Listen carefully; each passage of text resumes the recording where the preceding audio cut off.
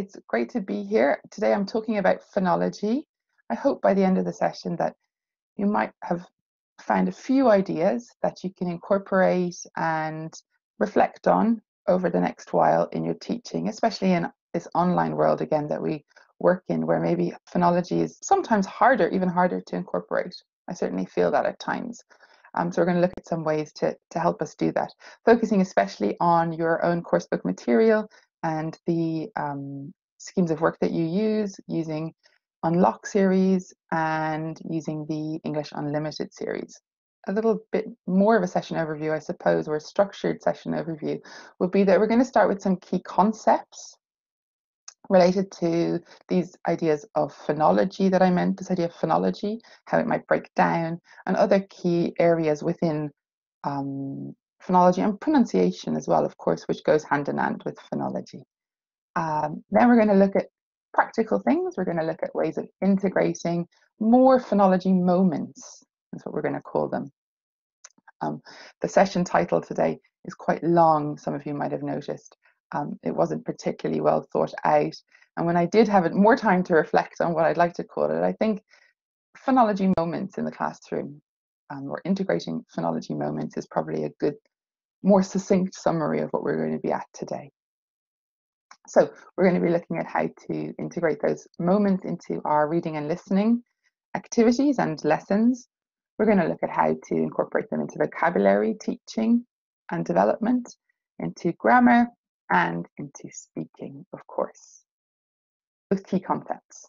The first pair of concepts that I'd like to look at is the idea of receptive and productive phonology. I think using these words like receptive and productive help us be a little bit more precise about what area of phonology we're dealing with in the classroom. Phonology, of course, is the study or help of helping our learners with the sounds of English. Let's have a little bit of a closer look at what productive versus receptive phonology might mean. Productive phonology is probably the one that I would say most people are familiar with, even if they don't call it productive phonology. When we think of phonology, it's probably what we're thinking about. We're thinking about helping learners produce sounds in English, maybe accurate sounds or near accurate sounds, we might call them. That could be individual phonemes, it could be stretches of language, maybe with connected speech or with stress features, weak forms, maybe intonation. This is what we're talking about by producing sounds. Yeah, so using your articulatory system to produce those sounds. And of course, that's connected to the speaking skill or speaking. And being able to produce those sounds is an important component of what it means to speak. It's not the only thing, of course, but it is a very important component. And then that, of course, in itself is related in terms of communication, in terms of interaction, that's related to being understood. So they're the things we're talking about in productive phonology. Ultimately, we're talking about comprehensibility. Can we get our learners to the point where they can be understood by other people, whether that be other learners in the classroom, us as teachers, instructors, or the wider English-speaking community that they wish to be part of. In the classroom, one of the classic ways that we develop this productive phonology within our learners is that we ask them things like, how do we say this word? Or we focus on what we call pronunciation. Yeah, we do maybe call and repeat. So you can see the little picture here. You have maybe the teacher says the word, notices a problem with pronunciation. Let's take a classic word. Recently, I was watching some teachers elementary with the word castle. The learners were saying castle. So the teacher says, how do we say the word? And the teacher says, listen, castle. And the students say, castle. This is a classic call and repeat. And this is focusing on productive phonology. Yeah, we're trying to get the learners to get their mouth around the words or the stretch of language or the phrase or the question or whatever it is. In comparison or contrast, you might say, we've got receptive phonology. And receptive phonology is about the listener. when we talk about receptive, it's receptive for the learner. So how is the learner understanding? So let's delve a little bit more deeply into that. We're talking about, can the learner hear and recognize the sounds that they're hearing? So are they familiar with those sounds, of course, and can they map them onto what the words or the phrases or expressions that the speaker is using? So this is about the ability within the learners, or within all of us, to map what we're hearing onto what is being said, because we have a kind of repertoire of what those sounds are in English. Yes, this is our receptive phonology. And it relates directly to our listening skill ability, and then our understanding of other people, and ultimately our comprehension, I suppose, in a more global sense, of the word, of what we're hearing and what we're processing in an auditory way. Okay, so this is receptive phonology. So in the classroom, focusing on receptive phonology looks a little bit different than focusing on productive phonology. If productive phonology is ultimately helping the learners produce the sound, receptive phonology is more of a consciousness raising or awareness raising job for the teacher. We're talking about getting learners to listen and identify what it sounds like, what something sounds like.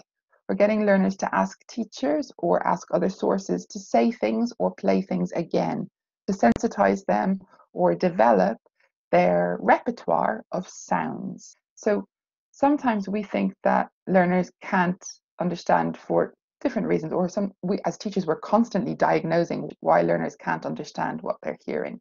One of the possible problems there is that they aren't recognizing and matching those sounds.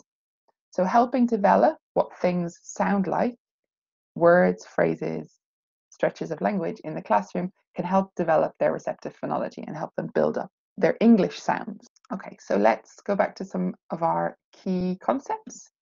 We had, the next one is the idea of agency and the student-centered classroom. So I've put these together because I see them in some ways as the same. And it's a key concept today because, as we've just mentioned, productive and receptive phonology are about the learner's understanding and being understood in the classroom. So at the center of that classroom is, of course, our learners, as we know. And when it comes to phonology, the movement we're trying to maybe step towards is moving away from the teacher as being the source of maybe the drill or the pronunciation, and moving towards what the learners can do and what the learners want to do.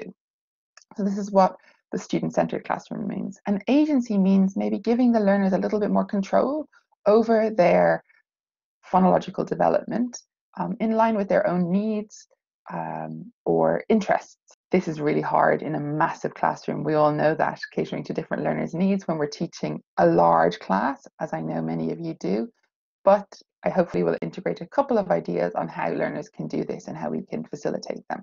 Next thing, a key concept today will be drilling. And drilling is something we all do in our classrooms, and related to the things we've mentioned above, maybe moving away from just or solely using a teacher call and repeat drill, and looking at other ways we can drill in maybe a more student-centered way, which will lead to more motivation and engagement with the phonological development of our learners. So we want drilling that's maybe a little bit more personal for our learners, a little bit more tailored to their needs, a bit more engaging, so we're not going to lose their interest, which is always an issue, I know, with classes, big classes, and especially online classes, and more effective to lead to better phonological development. So our final concept is the idea that I've already mentioned of phonological or phonology moments in the classroom.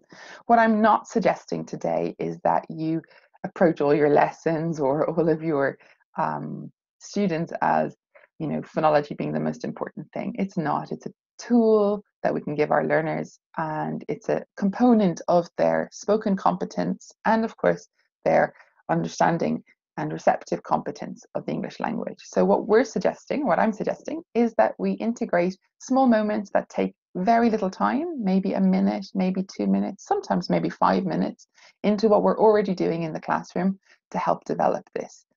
And these moments can easily be incorporated within your coursebook material, and I'll hopefully show you how you can do that. Let's start with looking at listening and reading. So receptive skills, sometimes they're called, and let's look at integrating phonology with our receptive skills. So Catherine Walter, who has done a lot of research into reading and reading skills and what they are and what they are not, has found that, yeah, if we teach phonology, we will help our learners to read better. And this seems a little bit maybe counterintuitive, as she says. Students who can't process a text well, L2 text, for example, your learners in English, one of the reasons because of an unreliable phonological inventory, which is this kind of repertoire that we talked about, maybe how they're mapping what they're reading onto the sounds. And that means that when they read, and if they can't find in their heads how that word sounds, their understanding of that word, even if they understand maybe the semantic meaning of that word, maybe they've seen it before, but if they can't hear it in their head or in their mind's eye, in their internal reading, their understanding of that text is seriously hampered. Now, we're not talking about reading aloud here, of course, which is a kind of special reading skill. We're talking about just the general reading and processing of text. What you're all doing now as you read the chat box and as you read my slides is the reading skill. Yeah, it's thoroughly receptive. We're not asking learners to produce anything. And yet, there's a really core component of that skill, which is related to phonology. I find this fascinating. And I think maybe even if we do know it or think about it, maybe sometimes we don't always exploit it in our reading lessons. So here is a little bit of material that you might be familiar with, which is from an Unlock Reading and Writing 3. So as the course book suggests, the book is focused, the course that you're teaching is focused on reading and writing. So when you look through that course book, there is very little reference to pronunciation. In fact, maybe there's almost no reference I could find to pronunciation or phonology work in the Unlock Reading and Writing, especially in the reading sections. Now, the learners are about to read a text in this piece of material. It's like a pre-reading. Yeah, so this is a classic stage in many of our lessons, which is kind of pre-teaching or unblocking, sometimes called new vocabulary. It happens in lots of the material that you're reading. What we're asking here is, how could we help the learners prepare to read the text better?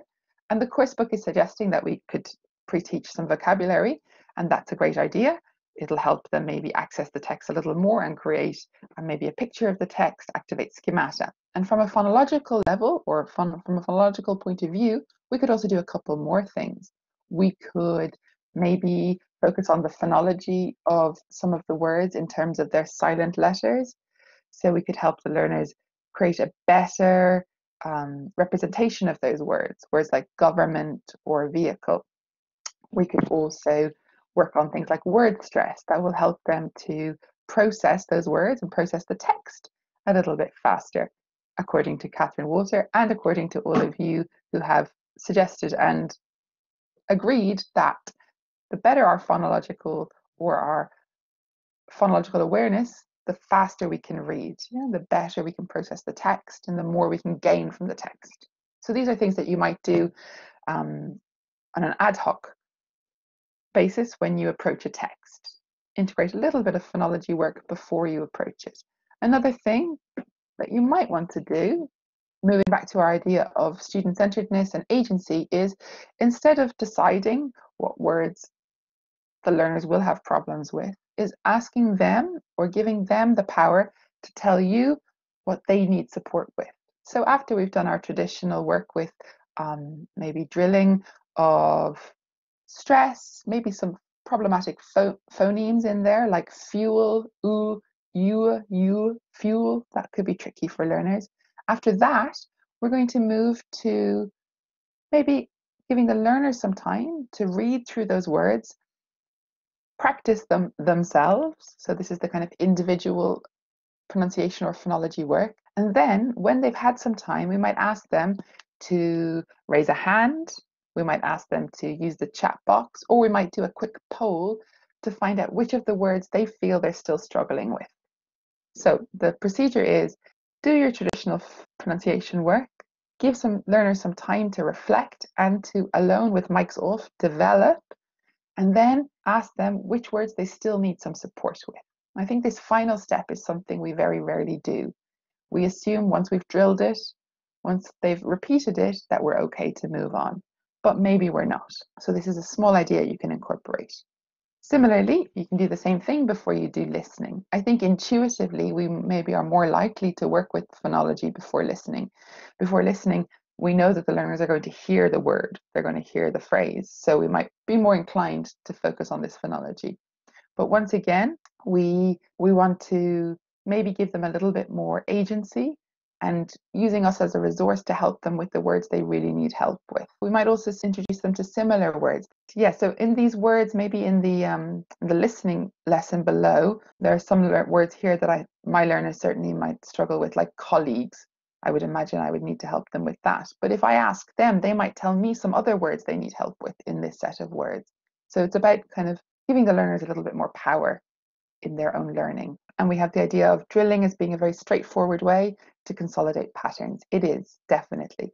I think one of the points here maybe is that when we have a lot of words to deal with, we might spend a lot of time drilling, and not all words perhaps are equal in their difficulty for learners. So sometimes giving them the choice of which words they want help with means that they can identify and become maybe a little bit more reflective learners, more in control of their own learning if we ask them to tell us which words they need help with. Drilling is a very efficient tool that we can use in the classroom. Here's another set of vocabulary that is related to a receptive skills lesson. It's kind of a classic vocabulary box.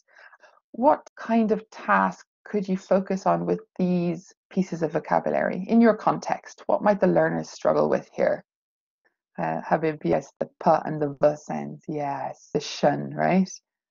When we're working on individual sounds like shun or p or b, a nice thing to give learners a little bit, again, more individual time could be to get them to take their mobile devices and to turn their cameras on, or to take a mirror if they have one, and to, after you've highlighted how your mouth is used to produce the sound, then you could give the learners some time alone to copy that in a mirror.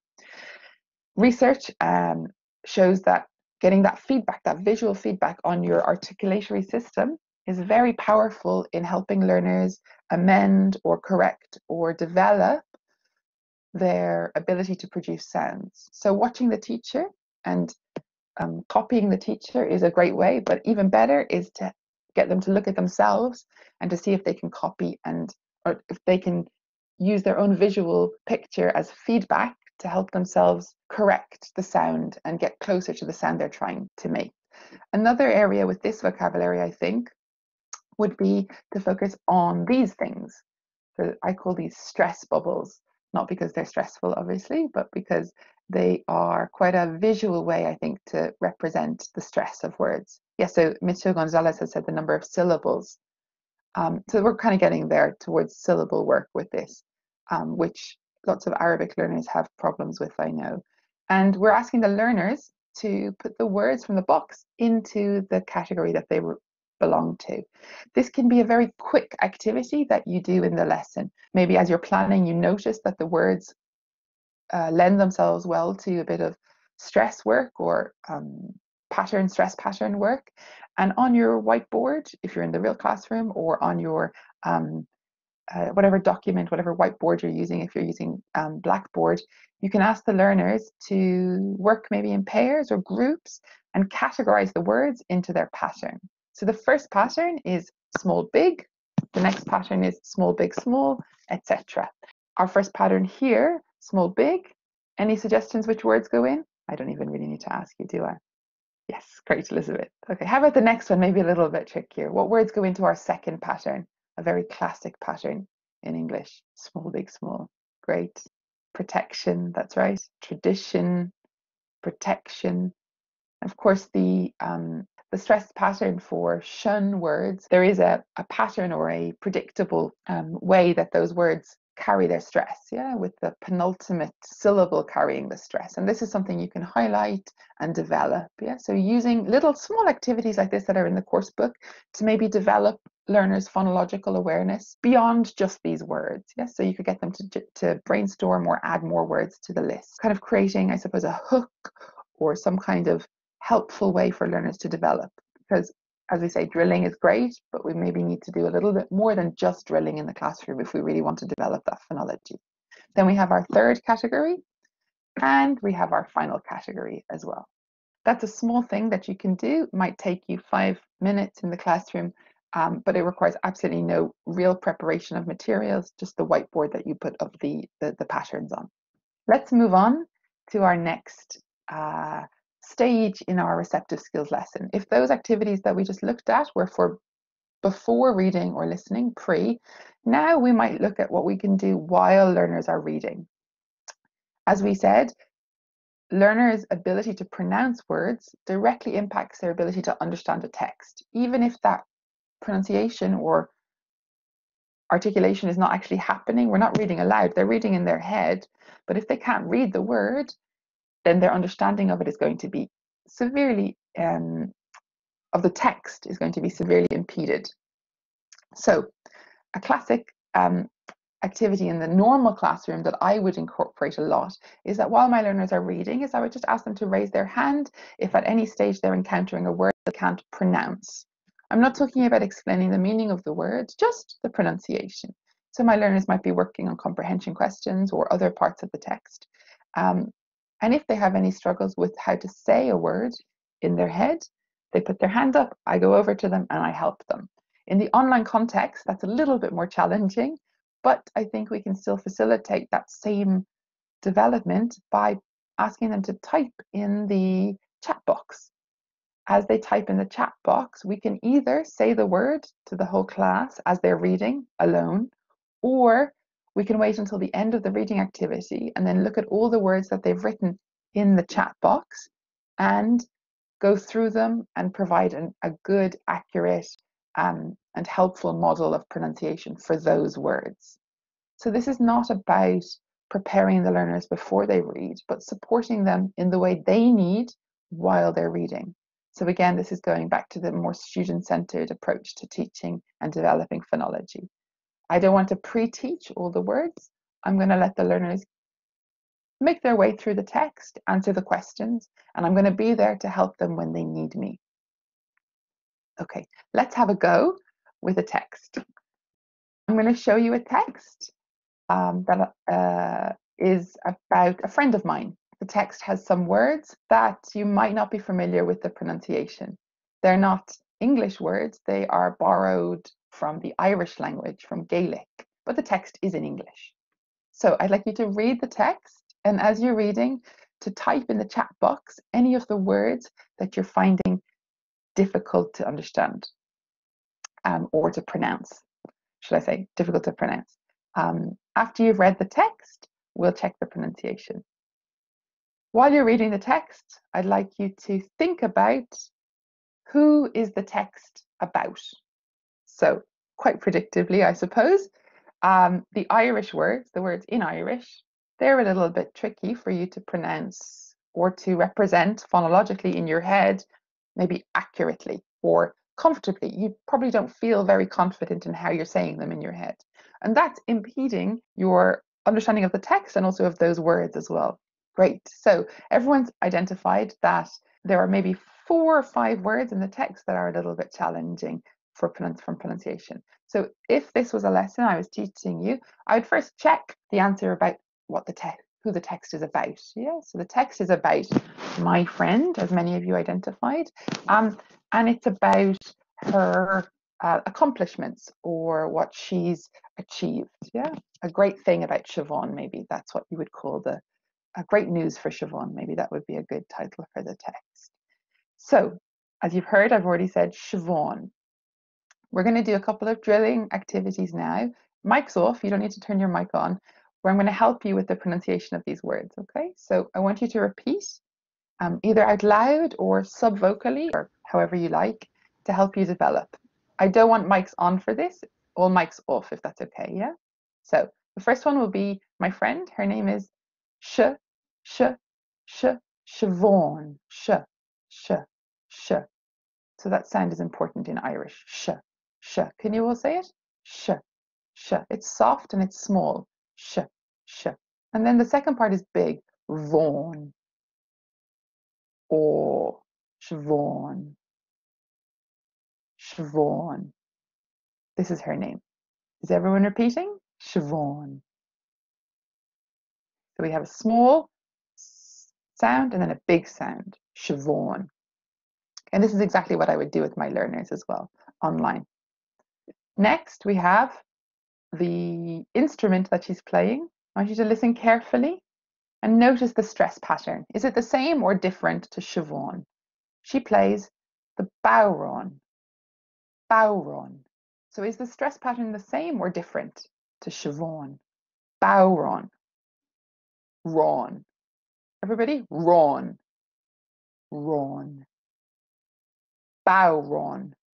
Yes, it's the opposite, right? It's different. So Siobhan is small, big, and bowron is big, small. So we have bowron. Is everybody saying it? Bowron. And she is from a part of Ireland called Laois. E, long sound. Laois. Shh. That sound again. Siobhan. Shh. Laois. Laois. Everybody repeat.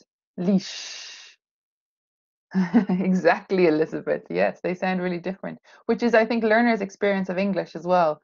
There's a lot of similarities in that surprising phonological representation of things that are written in English for learners. Yeah, think about lots of words like bought, caught, those kind of words. Yeah, we have a lot of that issue in English too.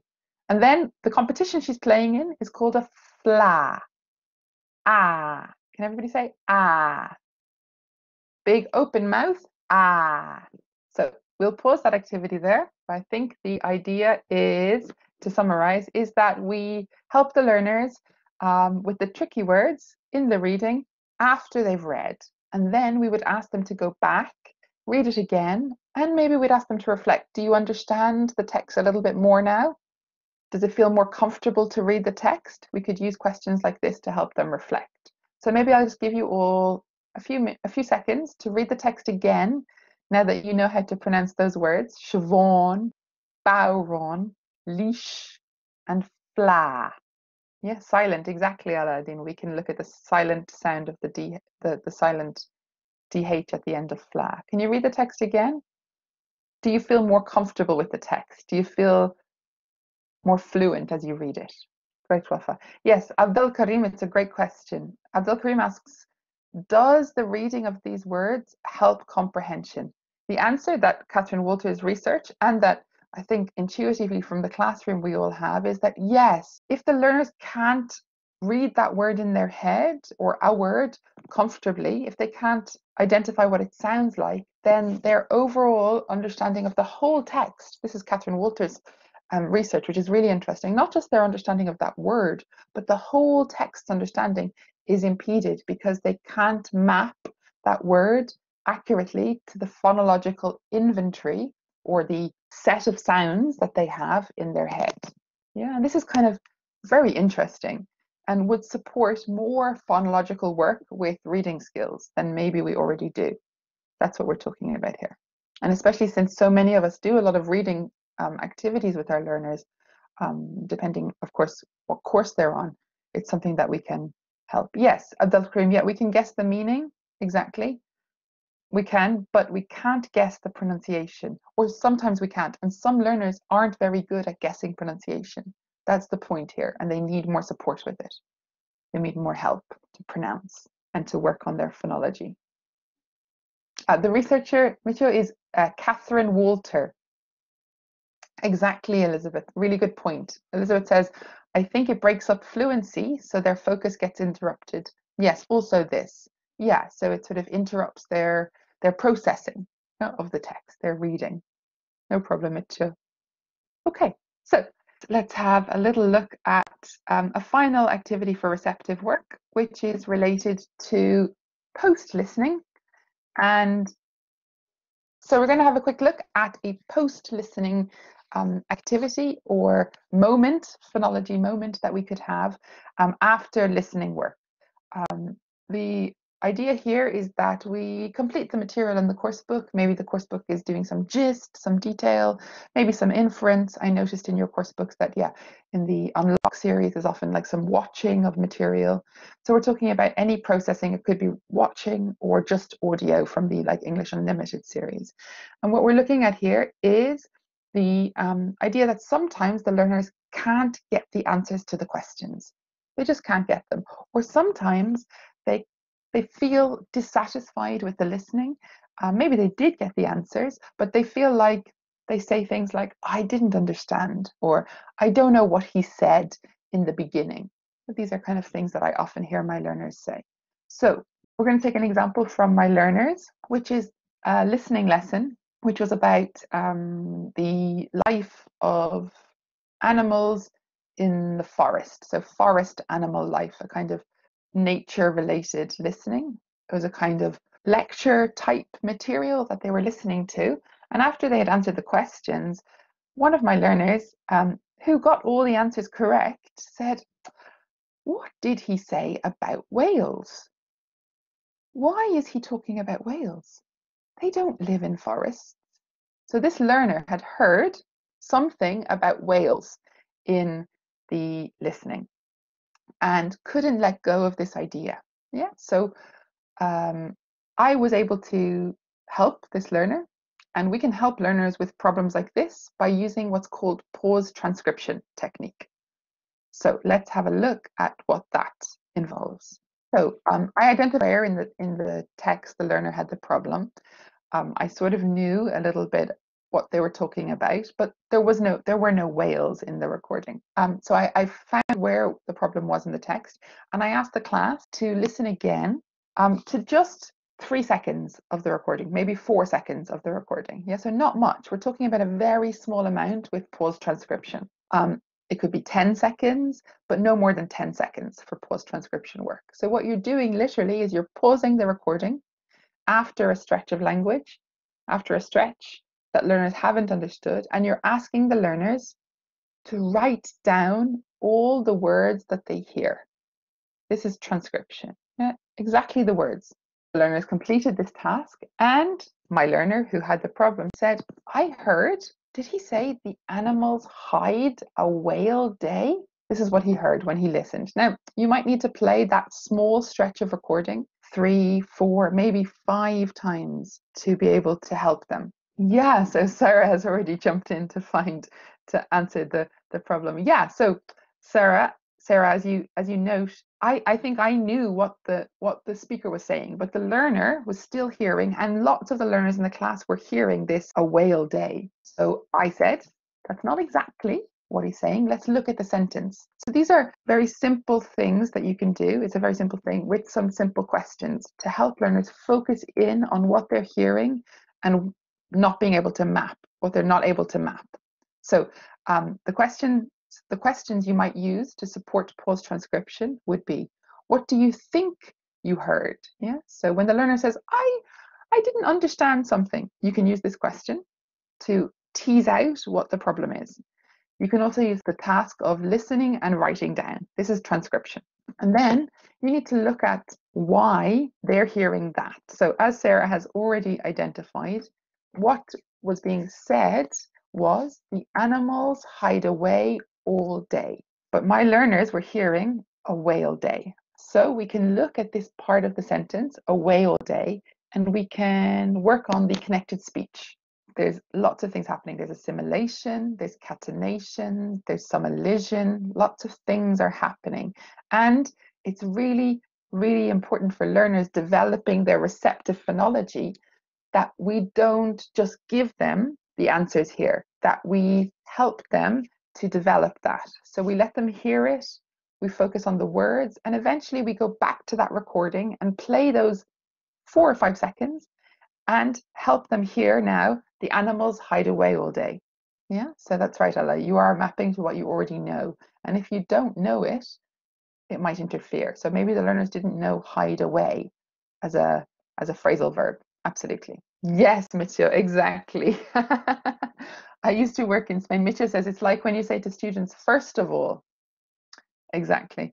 And the learners hear festival. when I worked in Spain for a long time, this is exactly what they heard all the time. They thought I was constantly introducing lessons about festivals when I wasn't. So I know exactly what you mean, Mitya. Do you have this problem as well? Yes, I think we all have these things, no, in our teaching that we notice the learners. Exactly, Samina. The L1 has a major, major influence on how the students perceive their words. Okay, so I'm going to just move on a little bit swiftly, so we have a couple minutes at the end, possibly. What we've talked about so far is receptive skills, listening and reading, but also we've talked a lot about vocabulary. There's been lots of sounds and work with words so far. So what you're already doing with vocabulary as a vocabulary phonology work, I think maybe I'm suggesting you do a little bit more of that with receptive and listening and reading lessons as well. So we won't go into too much more detail on phonology with vocabulary, and we'll move on to the final part, which is thinking about productive skills. I think in most of our books that we work with, productive skills are often related to maybe some grammar or vocab that's been taught, but sometimes productive skills can be just speaking fluency development in itself. So here's 3 very small things that we could do to help our learners with that more productive phonology, if we've been looking more at receptive so far. Okay, so in your English Unlimited course, there's lots of really already nice moments, nice phonology moments that are incorporated into the material. These include things like linking, highlighting linking sounds. You can see this material here is about linking consonants and vowels, so catenation, what might be called catenation, which is a really nice thing to develop awareness of with your learners. And your course books at the moment, English Unlimited, are kind of full of this material. So I'm not suggesting that you don't use this material. My suggestion would be from developing phonology is that you keep using it, but maybe you want to add a few tweaks to it. As we already mentioned, you might ask the learners which of the sentences they're struggling with the most. And you might ask the learners to practice these sentences on their own rather than as a group, mics off. And you also might focus on some other drilling techniques. I'm sure everyone has heard of back chaining, maybe. Back chaining is when you start at the end of a sentence and then you add the words backwards to help the learners develop their ability to get their mouths around the phrase. So you might say something for the first one here, you might start with place and you say place. And then you add unusual place. And everybody says unusual place, and then very unusual place, and so on. And you move backwards through the sentence. And back chaining is a very effective way to get learners to stop thinking about what they're reading or what they're saying and just focus on the sounds. So goes the theory. Here, I'm suggesting that when the problem is something like intrusion, liaison, catenation, which lots of people in the chat have mentioned. Thank you, Samina and Adin. The place to start might not be the end of the sentence, but might be in the middle of the sentence. So we might want to start with the problem area or the intrusion. For example, here in the first sentence with our drilling, we might want to start on the S. Let's do some mid-chain drilling. And we're going to start working from the middle and adding the other parts out. Mics off, can you all repeat? Severi, severi, it's a very, it's a very, it's a very unusual place. It's a very unusual place. Okay, so this way we're focusing on the linking part. Now, when you do this material in the course book, obviously you have some nice tasks here where the learners listen, they practice, and they repeat. But sometimes we overlook the difficulty they might have with that small part of the pronunciation, that linking part. So let's say there are other things that this might work well with, like questions, like j, do you, j. Maybe this is the focus. So just that sound might be really problematic for learners. So we're in mid-chain drilling, we're focusing in on the difficult part and then we're adding outwards from it.